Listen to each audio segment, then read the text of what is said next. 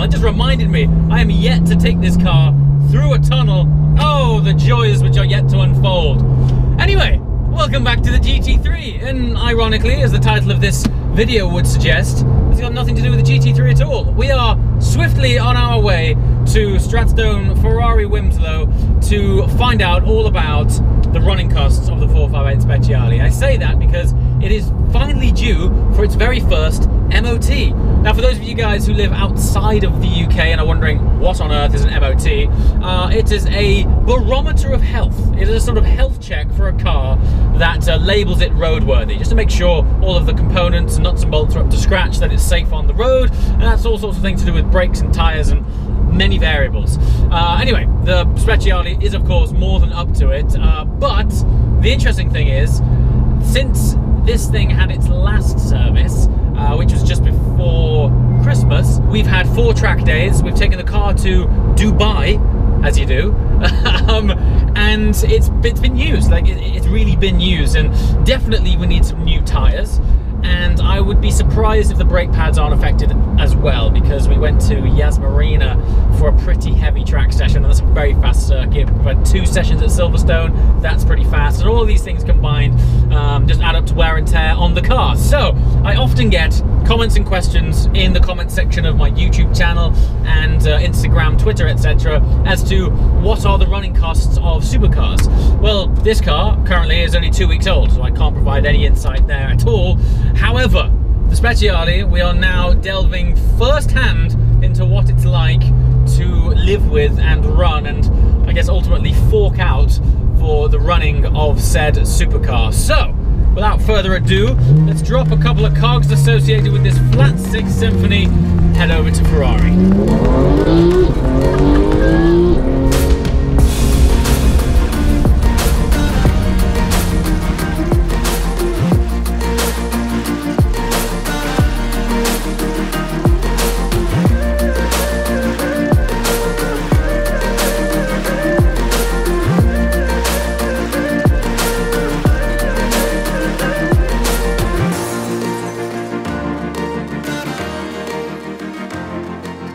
Alright, so here she is. So it's not every day you get to see your own car up on a ramp and so close like this.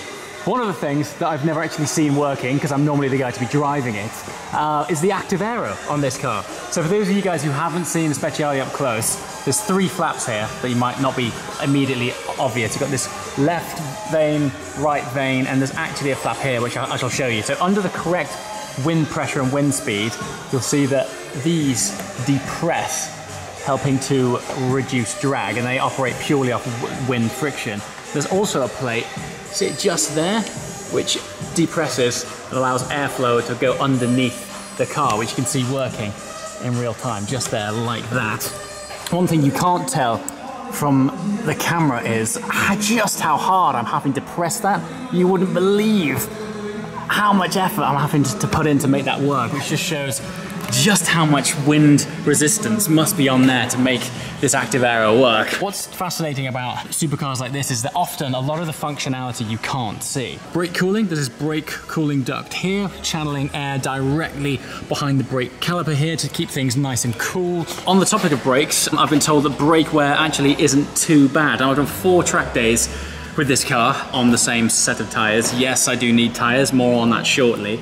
But the brake wear, the rear is 19% worn and the front is 14% worn, which for the kind of driving this thing gets, which believe me isn't soft, I'm actually really happy with. I guess, you know, it's not a super lightweight car, but ultimately it's not Grand Tourer weight either, so wear on brakes and tyres so far hasn't been too bad. Tyre wear, you can see here, there's slightly more wear on the inside, which is usual, but generally across the board the wear is fairly flat, which is exactly what you want to see. The last track I was on was Silverstone, which is a clockwise circuit, so you can see the difference on the edge of the tyres here, where you've got these little lifts on the treads where things have got a bit hot and the weight is transferred to the outside of the car. They've lifted up, whereas on the outside it's not there because the weight transfer isn't there. And then moving down further towards the rear, there's little details which, again, you wouldn't see unless you've got your car up on a ramp. These are actually the slots for the air intake and cooling for the rear brakes. Again, that connects via a pipe just down there, sending cool air to the discs here, one thing I didn't know was this whole tray, all of this here, is carbon fiber, which is crazy. And this is just an example of the details that occur on supercars. I often say it's always the details you don't see on cars like this that sort of help to constitute why it's a supercar, and they really have. Look, this whole under tray, let me just clean off that dirt, all carbon, this whole tray. So lightweight savings everywhere, pretty awesome. Now, rear tires, again, we were on a clockwise circuit, so you'll see the wear on the inside tyre, not too bad, fairly flat. It's a little bit of beading there, but it's not terrible. Compare it with the outside tyre, look at the difference. I mean, you've just got these massive strips here of melted rubber. These were fairly good tyres. As you can see, we've still got the mouldings on these, but yeah, I did track these in pretty close succession. These are actually still be road legal, but they are getting fairly shot on the outside, and you never know with the UK. Every now and again you can get this flash storm of water, and the last thing you want to be doing is aquaplaning in your Speciale. So I'd rather have all of those veins clear to displace water. And then of course we have the vast carbon diffuser. These as well, I never actually see these aero flaps working. Basically, under certain speeds these drop down. Maybe I should stick a GoPro here sometime, face it there, and see if we can capture these flaps moving, because they are really cool. And thankfully, the carbon diffuser is in really good condition. Don't forget that I sent this to Dubai at the beginning of the year for PPF by NVN, and luckily they PPF'd all of this. So despite the fact that it does get a severe battering, it's in really good condition. All right, we're checking out some hyper-extended flappy paddles here. So these all just slot right in? Yeah, so they're the same fitting as the ones that are already on the car, so you don't have to alter anything, we don't have to go for any proxy updates. They are just hyper-extended, full carbon construction, a bit wider, so you've got more contact for when you're driving. So the idea is that it probably sits similar to there at the top, but the bottom is extended? Yes. I actually like this slit detail as well. Yeah, it's a little bit different. Yeah, it's cool.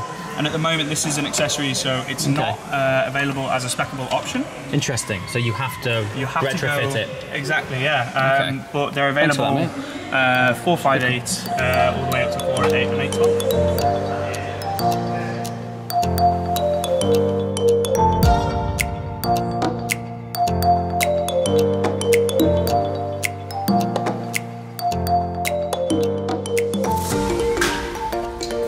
This is one of the great things about having a really great dealership from which to come, wow, vibrations, which to come and chill and check out with. So Stratton have had this awesome sort of kitchen area, really. Check this out.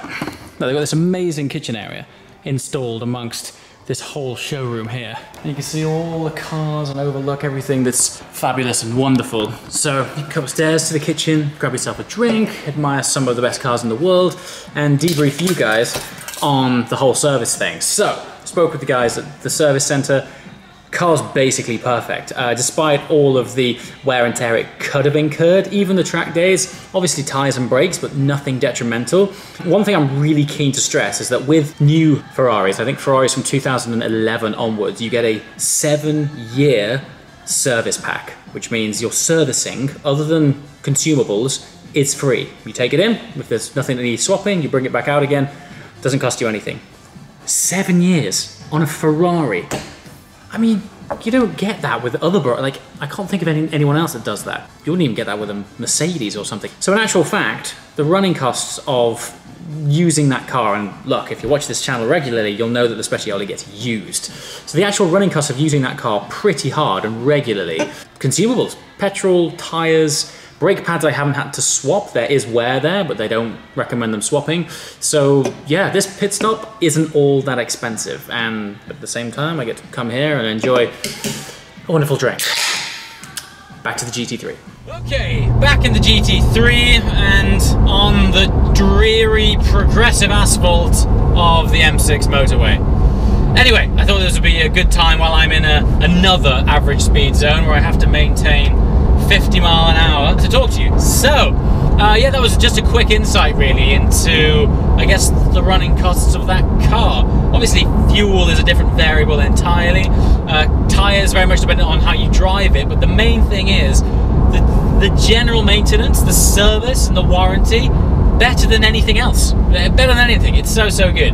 Anyway, you've heard about that. Now we are en route to rendezvous with something special that has been temporarily absent from the channel for the last few weeks. Yes, the Aston Martin Vantage is coming back today. The reason being, while I've been away traveling and filming on various different plateaus of the continent, there has been updates made to the Vantage, which will make it a little bit more interesting, certainly on the inside. So there's a bit of history and context. That car was actually Aston Martin's Geneva show car. And what that meant was it was emblazoned with lots of fancy options and carbon and various bits and bobs that, funnily enough, weren't on it when I collected the car. And Aston said, look, it's a very early car. There's some bits on it which weren't there for Geneva, but if you want to pop it back, we'll upgrade them for you. So I shall share with you very shortly what those upgrades were. As always, thank you so much for watching. See you next time. Ciao!